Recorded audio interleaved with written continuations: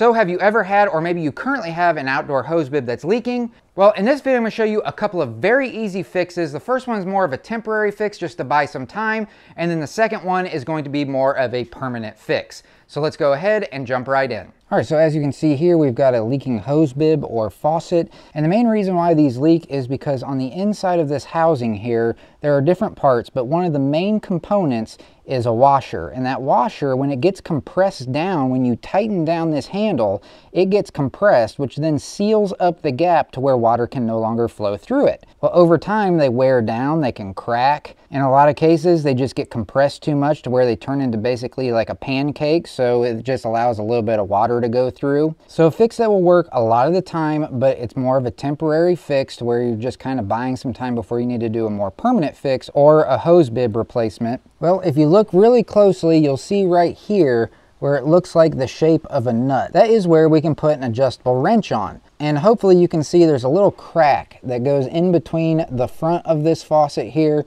and there's a little crack right here just barely behind the front of it. And this is the opening for the housing. Now, different faucets may have different locations as to where their housing is or how they're taken apart, but pretty much every faucet will have a removable cap to where you can get into the housing of the faucet. And usually a dead giveaway is looking for somewhere that looks like a nut to where you can put an adjustable wrench on it. So the easy fix for this is just to try and compress that washer that's inside even more. And by compressing it, hopefully we can stop the water from leaking. So I'll just take an adjustable wrench, put it on the hose bib where it looks like a nut, and we're just going to turn it to the right or clockwise and try and tighten it down.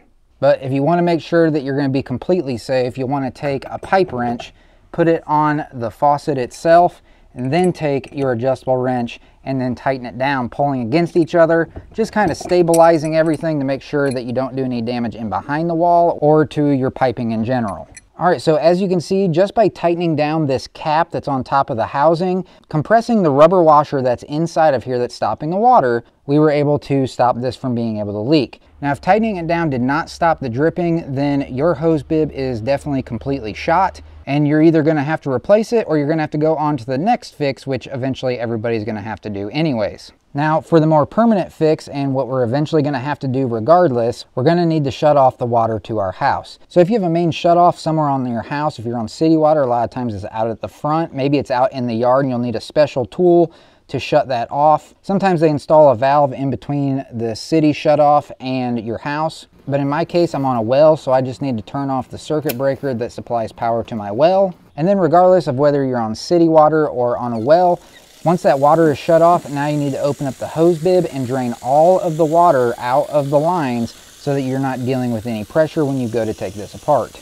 All right, so again, the steps are going to be the same for pretty much any hose bib you come across. The location of what you need to take off just might be a little bit different. But for the majority of them, and what I'm going to do on this one is I'm going to take my pipe wrench, I'm just going to put it on the faucet itself, in behind the cap for the housing. I'm going to take my adjustable wrench, I'm going to put it on that area that looks like a nut again, except for this time we're going to spin it counterclockwise, which is going to remove the cap and allow us access to the housing inside. I'm going to use my two wrenches, start turning counterclockwise.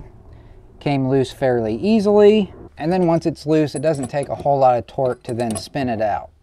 And so as you can see, the cap just screws off like so, and once we pull it out, we've exposed that washer that's then responsible for making sure that the water stops flowing through. Now, for folks that have a freeze-proof faucet, you're going to notice that when you take this cap off, when you pull it out, you're going to have a lot longer shaft on it, and that's what makes it freeze-proof. That shaft is extending all the way into the house, into the piping that's running in your walls, which is kept warmer, of course. And at the end of that shaft is going to be just like this one, where you're going to have a washer. But as far as all the instructions go, they're going to be the exact same. All right, so as you can see, here's our valve, and here at the top, you can see that washer. If we flip it over here to the top, you can see that we've got a Phillips head screw here, and then you can see here on the rubber washer, you can see that little line going all the way around, that little imprint. That is just normal wear and tear of this being tightened down constantly over the years. And this is actually not too bad. They can be a lot worse than this, where they're completely pancaked out. Or you may observe some actual cracking or some cuts in the washer, and that's just from the rubber degrading over time. Either way, this is a super easy fix. In order to replace this, we just need to get a Phillips headed screwdriver, or on a lot of them, they may not have a Phillips head, they may just have a flathead or a slotted screwdriver slot. But either way, a flathead screwdriver will work no matter what. So we'll just take our screwdriver and turn it to the left or counterclockwise. Or if you're like me, you can cheat and use an electric screwdriver. Then once that screw is loose, and we can just take it out by hand, and the washer is going to want to come with it. Then once that washer is removed off of the valve, you're going to want to get a kit with flat washers in it. Now this is an assortment kit made by Danco, and of course I'll have links for this and everything else down in the description down below, including that electric screwdriver that everybody asked me about. But I have found in this assortment kit that the half flat washer is the closest in replicating the size of the original washer in this particular faucet and most faucets. And the 1/2 has a 3/4 outside diameter, and that's why it's going to fit in most housing perfectly. So I'm just going to take that new washer, I'm going to take the screw that came out of the old washer, put it into and through the new washer. Then I'm going to take that screw and thread it back into the valve shutoff, and then tighten it down. Like so. You need to be careful not to over tighten this to where it causes more of a bowl effect. You want this to be nice and flat on top. All right, so while I still have my valve out, this is a good opportunity. Most places in the country are going to have hard water. You're going to have some mineral deposits inside of here. If you have a water softener, obviously that's going to cut down on that. But it's a good opportunity to just kind of take a wire brush and just try to clean up those threads and inside the body of the faucet itself. I typically just spin it around in there until I see that the threads are nice and clean. They're starting to shine again. And I've removed those deposits and any buildup that was on the threads themselves. Then I'll just take a towel and just clean it up a little bit more. And so now those threads are really nice and shiny. And I'll do the same with the threads on my valve as well. And as you can see, those threads on the valve are now nice and shiny as well. Now we need to seal the threads, and that's where you can use either some pipe dope or some plumber's tape. I personally just like to use plumber's tape. This is a very low pressure application, and with the interior part of the valve stem facing me, I want to put my tape around on these threads clockwise or to the right. And I typically like to wrap around it about 3 times or so.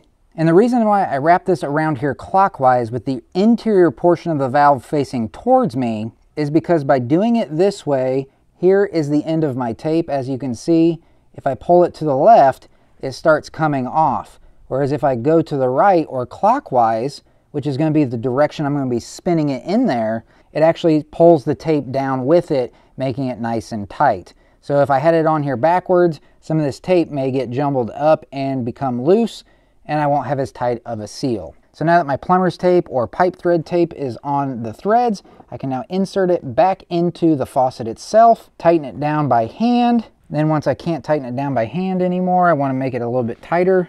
So I'm going to put a pipe wrench on the back portion of the faucet in the opposite direction that I'm going to be pulling. Then I'm going to take my adjustable wrench, put it on that nut on the assembly, and turn it clockwise. And I'm just going to tighten it up to where it becomes difficult to spin it anymore, which is right about there. I can't spin it anymore without putting a lot of torque on it, so it's down nice and tight. So now I can go turn the water back on and test out to see if it leaks anymore. All right, so the water's back on. As you can see, I have no dripping here anymore, and I can just turn the valve on and I have water come out. When I turn it off, it shuts it off. Of course, I'll have a couple of drips until it drips out of the faucet itself, but we're not having that consistent drip like we did before the repairs. This hose bib or faucet is back up to basically new condition, because it's always going to be the seal that's inside that goes bad and is ultimately responsible for whether water flows through this or not. Now, if you thought this video was helpful, you're going to want to click on this link right here, which will take you directly to whatever video YouTube thinks that you're going to want to watch next, because it's going to be another information-packed video on home repairs and installations. So I hope that you found this video to be helpful. If you did, if you could do me a huge favor, hit that thumbs up button right down below. And of course, if you have any questions or comments still, you can leave those down in the comment section. And I'll catch you all in the next one. See ya.